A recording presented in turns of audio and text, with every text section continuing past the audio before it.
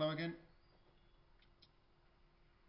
We have to find a general solution to this differential equation.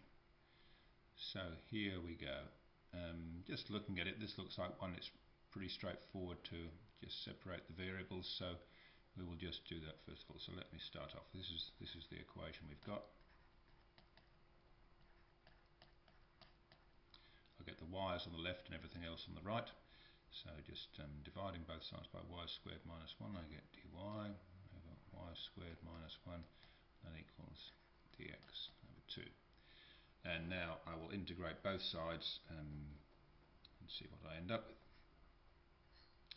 The right hand side is very straightforward because integral of that over 2 will just give me x over 2 plus a constant.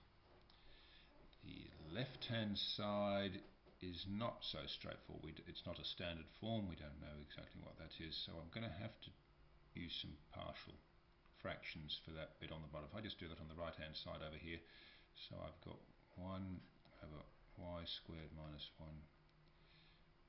Now that's the same as 1 over y minus 1 into y plus 1. You just have to recognise that's the difference of two squares, which hopefully you do. And then we've got 1 over y minus 1 y plus 1 plus a over y minus 1 plus b y plus 1. So you get from that's an identity. That's true for all y's.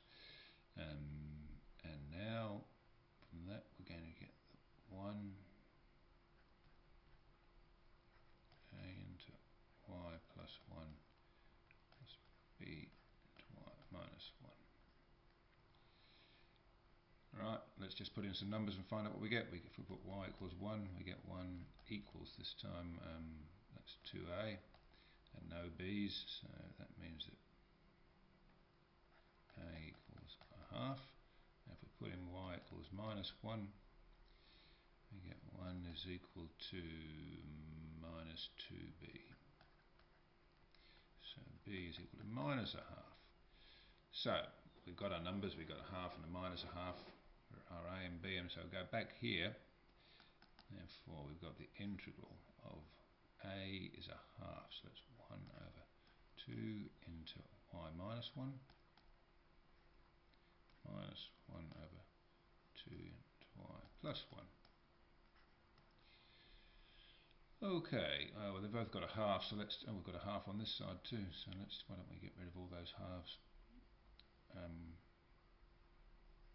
going to multiply everything by 2. It'll be 2 times that, I'll get rid of that, 2 times that, I'll get rid of 2 times that, I'll get rid of that. I'll end up with 2c, so twice of one constant, I'll get myself another constant here. Okay, so just multiplying everything by 2, I get the integral 1 over y minus 1 minus 1 over y plus 1, no, not dx, excuse me, that's dy, equals x plus constant. Just call it 1 because it's a different constant, twice the first one. And now we just integrate those and we're going to get log, so we're going to get ln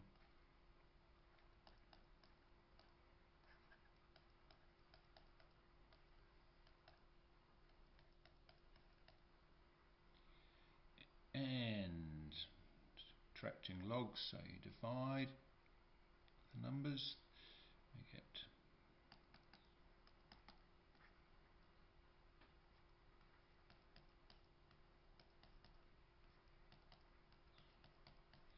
and we can use our definition of a log now. So this is log to the base e, so it's e to the power x plus c equals that lot. So we get y minus 1 over y plus 1 equals e to x plus c, c1. And just making that look a little bit simpler, this is the same as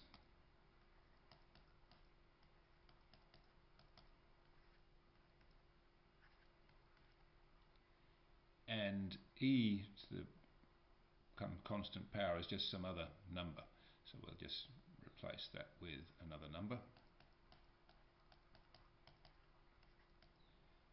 and I use k because it's traditional.